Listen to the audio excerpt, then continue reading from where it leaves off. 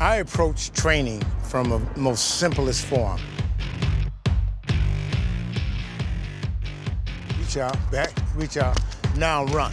See, the drills are on the page, you know, the A skip, the B skip, and the running A, which are high knees. But what do they mean? That's the key. Now you come back to triceps. You're linear here. The way he trained when he was winning his medal, when he was breaking world records, he trains us that same way.